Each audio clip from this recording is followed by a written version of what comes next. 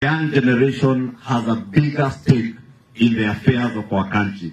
And as leaders, let me say, we are very happy that the young generation, Generation Z, Gen Z, as we call them, are now very conscious of the affairs of their state and their country, and they are taking charge.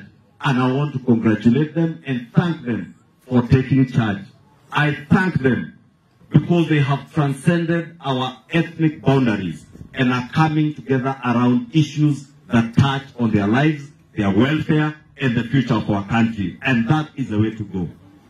Therefore, let me ask those who are concerned within our security agencies, facilitate them and designate a picketing corner for them so that they may picket peacefully and criminals do not infiltrate them.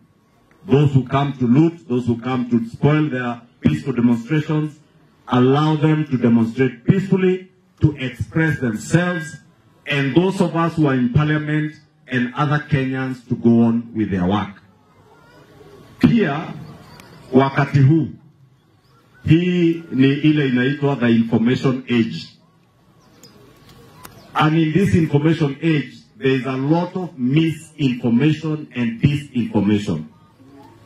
I have seen, for instance, people circulating on social media, oh, this finance bill has provisions that will ensure that our land rates, even those who hold freehold land, will now be levied land rates.